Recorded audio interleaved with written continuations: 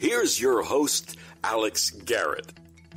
Ladies and gentlemen, you could have been anywhere in the world tonight, but you're here with us in New York City. Are you ready? I know I am. Hey, I'm Alex Garrett, your host for this episode. You know what they say, right? Oh, if the shoe fits, wear it. We wear that shoe proudly.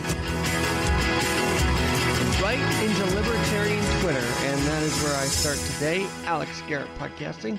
Saturday sit down. Well, there's not really many sitting down with me, but that's okay. Nobody's sitting down with me, actually. Just me talking about an interesting experience. Firstly, though, you can follow me at AlexG in NYC. That's AlexG in NYC on Twitter and on Instagram, and AlexG in NYC.net, and even more so, a new email, alexginnyc@gmail.com. That's alexginnyc@gmail.com. So yeah, I walked into Libertarian Twitter. You know, a Libertarian believes in economic freedom, but also believes in social rights, and so it's a mix of both. It really is what I talked about a couple weeks ago, the purple state mentality, where you can support ideals from both sides of the aisle, as crazy as that seems in today's world. Like healthcare, but not taxing everybody. Like women's rights, but not, but not asking religious institutions to go against their beliefs of abortion and whatnot. Anyway, at least that's how I interpret libertarian. I don't identify myself with them either, but I did find it funny that I ended up in Libertarian Twitter, and maybe that was the right thing to be ending up in, because I do believe that we need to have a mix of both in all of our DNA and understand both sides. And I also am very impressed by Jo Jorgensen. She was the Libertarian candidate, first nominee for president. Do you know what she did here in the 2020 election? She garnered more than 1 million votes, and she's a Clemson professor, by the way, at Clemson University. She's a lecturer. I'll tell you about that in a minute, because she did not want to push mixed politics and professing and being a professor, which I think is very admirable, and it's why she probably gained a lot of respect outside the classroom. Partly, anyway. She was on pace at one point 1.1% of the national vote, pulling votes away from both Donald Trump and Joe Biden. How many would you say? At least 38,414 votes, according to the AP in Wisconsin, which President Trump roughly lost by 20,000. How effective was she as a candidate? And disrupting the Republican Democratic system? Try 1.6 million votes. Most ever for a Libertarian nominee. So if you're a Libertarian, congratulations. It seems that Jo Jorgensen, not the millionaire who missed the shot, Brock Pierce, as a Mighty Duck kid. Remember that? He was young Gordon Bombay. He did not garner that.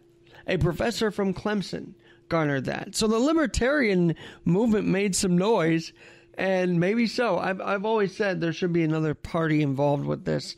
I also believe the Senate and House must be divided. I think we have a one-party system in there, regardless of at the top. I think that's bad. I think if they're a one-party system in the legislature where we need them to be separate, to hold them accountable, to do the checks and balances that we learned in high school and beyond, that's important. We cannot have a one-party system running our legislature. It just does not seem the way the Founding Fathers designed it. So yes, I hope Loeffler and I hope Perdue win those seats in Georgia. I really do. Beliefs aside, I don't want to see this balance of power shift completely to the Democrats. I wouldn't want to go deeply to the Republicans either. I believe in a split nature. It's how we do balance each other out. And I mean, if we can't balance each other out in everyday life, right? If we're going to shout each other down on Twitter, at least let's hope for a split, natural dividing in Congress so that the House and the Senate can equally protect the American people and the Senate can hold the House accountable. And that's what the legislature branch does for America. And I'm sure the 1.16 million that voted for Jorgensen would agree that a split House and a split Congress is better than one party. It does not work. Does not work.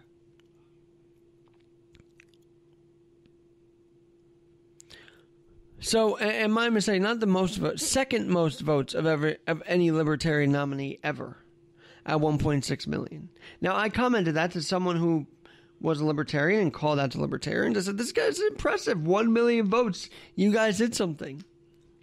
But as you read the story of Jo Jorgensen, you see how she kept the politics out of the classroom. Now, we talk about indoctrination. We talk about how basically these campuses do cancel the other side. That's been documented. You know, the Shapiros, the Pragers, they cannot talk on a liberal campus right now without either fearing retribution, fearing being protested violently, or being canceled. That's what it is. But she said probably the smartest thing I've heard a professor say, who's at a mainstream school like Clemson. Unlike many liberal professors who talk about their politics in class, I think it's egregious for me to take that tuition and that time spent to talk about my pet politics. I've never once mentioned to my students inside the class or outside the class, hey, I'm running for president. That's admirable. And no wonder 1.1 million people got behind her. I do believe I personally was meant to walk into Libertarian Twitter. Because the purple state, that exists. That made a difference on election night. Pulling votes away from both Biden and Trump. 1.6 million, to be exact, if you think about it. That went to Jo Jorgensen. And behind it is such an ethics that you can't criticize her for that. You have to applaud her. You say, yes, don't inject your politics into the classroom. Just do what the curriculum is supposed to be. And don't go veering off. And teach what you think the kids should teach. College kids should learn instead of what they're required to learn. And so I think this year, she calls it a wake-up call. I call it more. I think, and she's a Greenville, South Carolina resident, by the way. So congratulations to Jo Jorgensen for receiving that many votes.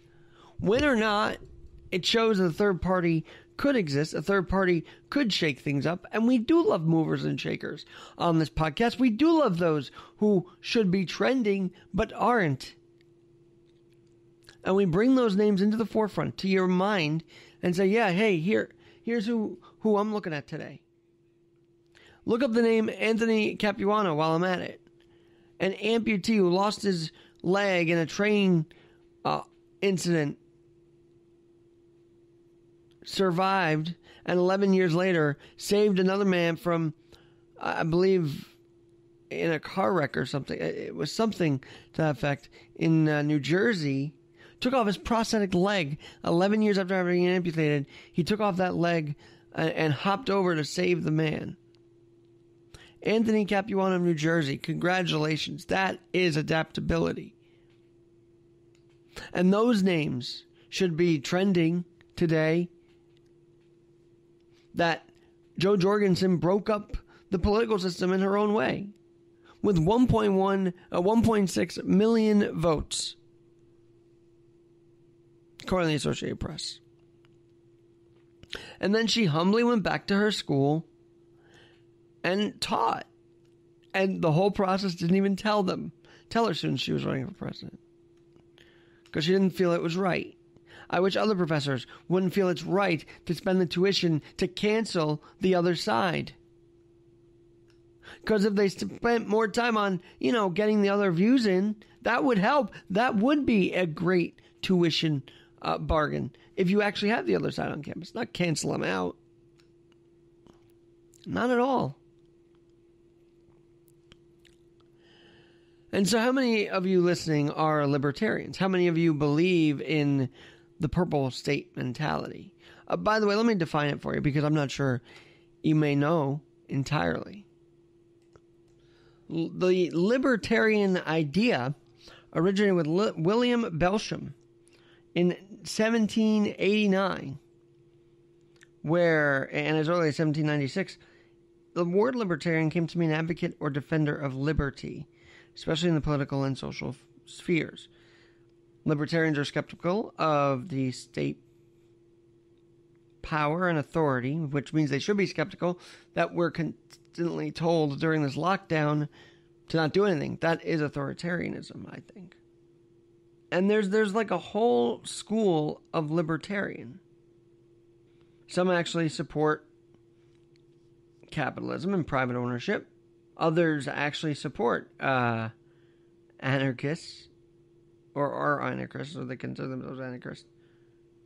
They call it anarcho-capitalism. Look, I know the libertine. I think it put a bad rap to that party, but I'm very proud that a third party did break up the system this year. And I would love to welcome more libertarians on to discuss the actual party. And so if you're interested, Alex G in NYC, alexginnyc@gmail.com. Would love to have you talk about what it meant to get 1.6 million votes in the libertarian line, the third party. Libertarians say the left has now corrupted what they proudly identified as. And they want government ownership of property now. And more controls. The libertarians recognize that. We don't want that. And so, where do you fall? Do any of you fall in the libertarian spectrum? There's so much complication to this party alone, like there's so many different things. And so I think at the end of the day, as I said, the Let's Say Hi campaign, libertarians want that same idea to stay high, to keep the peace, even though they're actually associated with anarchists according to Wikipedia. I don't think that's all they are. I like how humble Joe Jorgensen says. Remember what Jill Stein did as a Green Party? She wanted to sue and all this stuff. She was never going to win against Clinton or Trump. At least Joe Jorgensen had the decency to go back to work and work hard. As many libertarians do. They work hard to keep the money and they don't want to be taxed, from the impressions I get. But I'd love to explore this topic more after walking into libertarian Twitter. What kind of liberty? How is liberty defined to you? To me, liberty is defined as not being taxed a lot. The Not in My Backyard movement.